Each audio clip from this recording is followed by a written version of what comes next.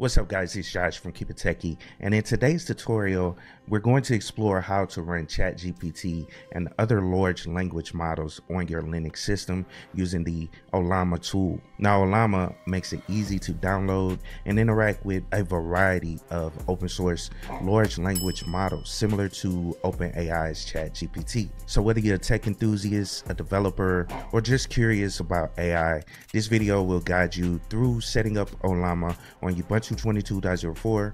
So let's get started.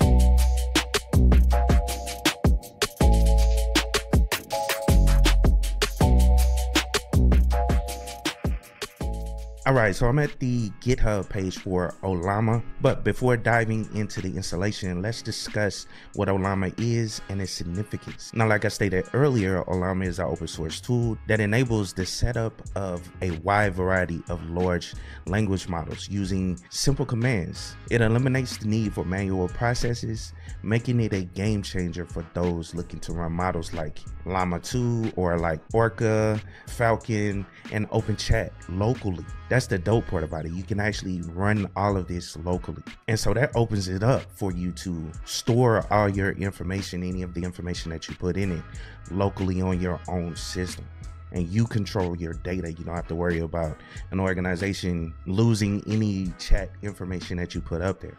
And it's always recommended not to put any personal information up there on like ChatGPT or any of these other AI tools that are out there. And so Ollama help with that. And so at the end of the day, this approach offers greater control, privacy, and the ability to interact with these models directly on your Linux system. Now, this application uses the MIT license, so you guys can check it out. It's currently on version 0.1.20, and it was updated 5 days ago, so they're constantly developing. As you can see, it's got 105 contributors to the code of this application. If you go down a little further, you'll see how to get it installed. You can install it on Mac, you can install it on Linux, and what cool thing on Linux, it's just a one script you have to run to get it installed. They also have a Docker image you can install as well, but I'll just use a script. That way we can get it installed directly on our server and not within a container. And it also breaks down the models you can use. They have a library of all the models. And let me go there so you guys can see that, but these are the major ones. Now let me read this note down here. I want to show you guys this.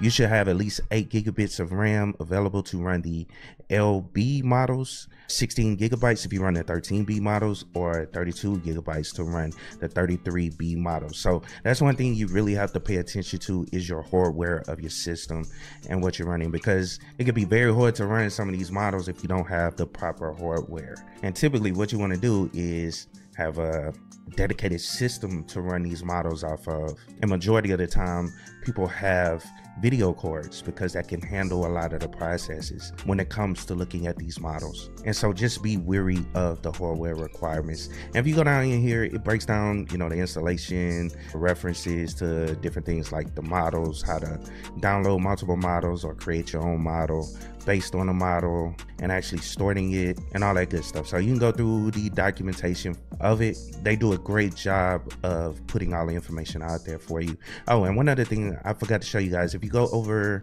right here under the model library, you can click right here is Ollama.ai, and you can go to the library, and this will show you the other models that are available to you. It's a whole bunch in here, like Orca 2, Orca Mini. It was another one I saw in here. I think it's one of the ones created by Microsoft. Yeah, Orca 2, that is Orca 2, Microsoft Research. And this model is designed to excel particularly in reasoning. So just go through and check it out. Like this one, Wizard Math. So it's a model focused on math and logic problems. And you can also see like which ones are being used the most as far as the pools go.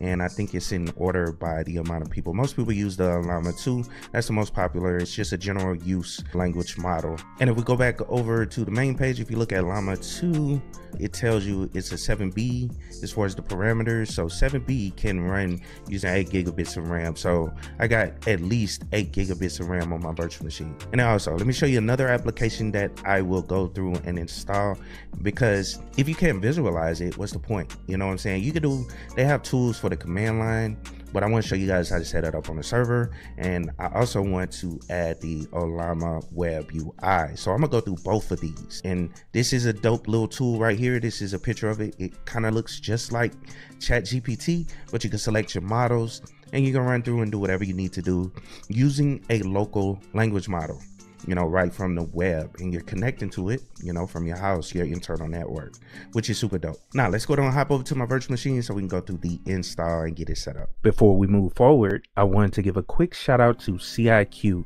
the official partner of Rocky Linux. Rocky Linux is a Linux distribution that is intended to be a downstream complete binary compatible release using the Red Hat Enterprise Linux operating system source code. The project is led by Gregory Kurtzer, who was the founder of the CentOS project. So check out Rocky Linux at ciq.co. All right, so I'm connected to my virtual machine via SSH, and let's start with the installation process by first updating our system. That's something you want to always do whenever you're installing any new software on a system, is to update it. So let's run sudo apt update and press enter. And this server is actually already updated. I know it's not going to have any updates, so I ran through all the updates, and as you can see, it says all packages are up to date, but you may see something different. Now let's switch back over to the website because I want to show you guys how to get it installed, and it's super simple on Linux. There's a script. I definitely want you guys to check this script out. You definitely want to look into this script, make sure it doesn't, you know, have anything in it, but I reviewed it off camera, you know what I'm saying, just checking to see what it's going to do. But it's going to go through, install the applications, create a user, give it permissions and all that stuff. So you want to check that out, make sure it's doing something that you want it to do on your system. So let me switch back over to my terminal so you guys can see me run the script. But that's all I did was copy that. So let's go on and run it right fast. But that's all you got to do. This is the installation of Ollama. It'll go through the process of downloading and then installing everything via that script. You'll see that it creates a user, a Ollama user, and it also create the service. It'll enable that service, and it'll also store that service. And so one thing you can do to check if the service is running is by typing sudo systemctl status, and then it's Ollama.service. So let's press enter, and you'll see that it's active and running. So our server is up and running. We have Ollama installed and it's good to go. Now it's time to download our large language model. And let me go back over here to the website again, just to look at them again. Like I said, I'm gonna do the Ollama 2, and actually let's go back over to the library because the name is the exact name that's up here. So all you have to do is type it exactly like what's up here. So Ollama 2. So switch back over to the terminal, and I'll show you guys the command, because it's a, you know, it's a few commands for Ollama. You can check them out. I'm not going to go through them all, but I'll just at least show you guys how to pull down the large language model. So Ollama and then 2, and that's the one we want to download. And you can download as many as you want, and as you can see, it's downloading. It's going to go through the process. It's like 3.8 gigabytes in size. And that's one thing I didn't point out. You want to make sure, you know, you have enough drive space, because these things can get pretty big and take up a lot of space on your system. So that's why I recommend you know, set up a dedicated either server, like a smaller server or something like that, or just set up the virtual machine to where it can run this properly with enough hard drive space on it. And as far as other large language models that you want to put on here, you're only limited by the space that you have on the system. So you can install, you can pull down as many of those language models as you want, and then when we get to the installation of the GUI, the web UI, then you guys will see where you can select different language models to actually run and use on your system. Now we're pretty much done with Ollama. It was pretty simple. I'm gonna run the UI using the Docker setup, and so we need Docker installed. So I'm gonna run through this right fast. I won't bore you guys through the process. I have a lot of the commands already copied out, but I'll at least tell you what I'm doing. So we already ran an update on the system where we refreshed the repositories. Let's go and install a couple dependencies for Docker. So let's go and get that installed. That's basically the app transport, HTTPS, CA certificates, curl, which we already have, software properties -common. So let's go and press Y, enter. We can go through and install those packages. And now what we're gonna do is add a PPA. And so the first thing we need to do is add a GPG key for Docker, the Docker repository. So I already had that copied. I'm basically curling down that GPG key and installing it on the system.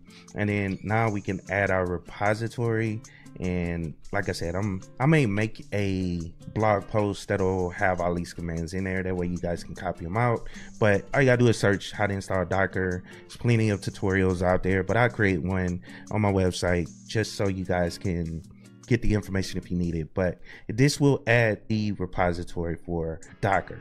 And now we can run the sudo apt updates, and this will refresh the repositories and also refresh that Docker repository, which is the main one we want to do. Now we can install Docker, and what I'm gonna do is install Docker CE as well as Docker CE CLI, and then containered IO. So let's go down, press enter, and go through and install that. All right, and so Docker is installed. You can verify that it's actually up and running.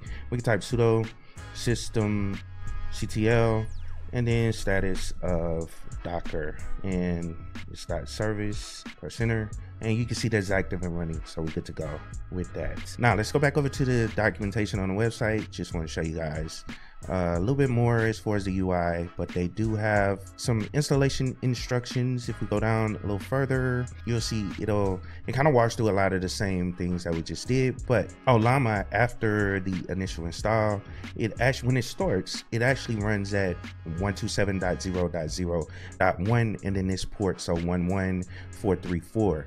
And so we need to know that in order to get our Docker container installed, and it connects to the Ollama backend. And that way you can use your language models that we have installed or that we pulled down. So we got Docker installed. Let me just go on and copy and paste our Docker command in there. And let me switch back over to the terminal. I just wanted to show you guys where I got the information from. I had to modify it, and I'll show you guys what I did to modify it right fast. So let's go back over here, paste in our Docker command, and as you see, it's just Docker run -d. I had to make some modifications to it, so --network -host, and then I also put the location of our Ollama server, which is basically a loopback or the home address for the system with that same port, and then API, and then the rest of the information like the name of the Docker container. And so let's go down and press enter. We can run it, and I forgot about that. We have to run this using sudo because I don't have sudo privileges under this account, so you want to make sure you do that as well if you want to. If this is like a production system, you want to set up Docker, and give your user privileges to Docker. I didn't want to waste time doing that, so that's why I didn't do it. So we can just run it using sudo, and that'll get it started for us. And it'll pull down the image for the web UI if it's not on there already, which is not. And then it'll set up the site, and then we can go to it in our browser in a couple minutes when this finishes. All right, so our Docker container is created. So let's go down and just check right fast. You can run sudo docker ps, and then we could do -a, and this will show you the actual web UI that the container is actually running. It's been up for like 3 minutes or so. And so before we switch back up to our browser, we need to figure out what the IP address is. I already know what it is. I'm just showing you guys how to do it. But IP /A, press enter. That'll tell us what our IP address is of the server. Is 192.168.133. So actually, let's copy it right fast. And like I said, the port is 8080. So switch back over to our browser, open up a new tab. Let's paste in our IP address. It's going to try to go to it, but we have to put port 8080 at the end of it and press enter. That'll take us over there. It doesn't have a cert or anything. So all you have to do is type sign up, and this is all local. Don't worry about this. This is not going out to any servers and storing your information anywhere. And let's just type a name in here. I'm gonna put KIT and then KeepItTechie@gmail.com. Let's just use that, and then just type in a random password, whatever you want, so you can remember it. Hit create account, and this is all stored locally. Like I said, it's going to stay here. And now we are in the Ollama web UI. Super simple. If you've been to ChatGPT, it's essentially the same thing. You just have a whole lot more features. For one, you can actually talk to the thing. I think you have to set a lot of this up, but if you go in here under settings, just want to show you guys, this is how it's connecting to Ollama backend, the API that we created on our server. Like I said, it's running on 11434. Don't you remember I tell you guys that? That's where it's actually connected to, that actual language model that's running in the background, or not the model, but the actual application that's running in the background that allows you to specify a language model that you installed on the system. And you can go through here. I'm not going to go through everything. You can set a default language model. You can actually download from here. We already have some models. That model that we downloaded, we could select that one and make that one the default. So, and then there's some externals. You can do add-ons, and like I said, I don't want to go through everything, chats, accounts, and all that stuff. So let's hit save. That way it'll save our model, and actually we probably have to select it up here, and we can set it as our default. There we go. So that'll work. We have the one that's downloaded on our system, and we can use that one for everything. And so let's just run through and do a simple chat. And this may take a little time because the server that it's running on, like I said, it's not heavy performance based. It's running in a virtual machine, you know what I'm saying? So you'll see the text come in kind of slow, but it actually works. So that's why I say it's kind of best to put it on physical hardware. And then also one thing I'm doing is, like I said, I'm using the CPU for this system. And so the CPU, it's kind of slow versus having a GPU tied to this virtual machine. If I had a GPU, it'll probably run through a lot of this faster. So it's super cool. I'm gonna just stop it right here. Well, actually finish. So that's super cool. And then we can go through, we could train it a little bit more by creating chats, asking it certain information you'll remember, just like on ChatGPT, tied to your account. Model files, you can check out this right here. You can go to prompts, documents, you can upload documents or pictures, all kind of stuff. But the cool thing, like I said, is local. And then you can also search for previous chats that you had in the system. And so congratulations, you successfully installed Ollama and Ollama Web UI on your Ubuntu 22.04 system and are now ready to explore the world of large language models locally. I hope this tutorial was helpful in getting you started with Ollama. If you have any questions or face any issues, please leave a comment below. And I apologize if I sound a little crazy. I have a little bit of a cold, and that's why I sound a little weird. But don't forget to like, share, and subscribe to the KeepItTechie channel for more Linux and tech tutorials. Until next time, keep exploring and keep it techie.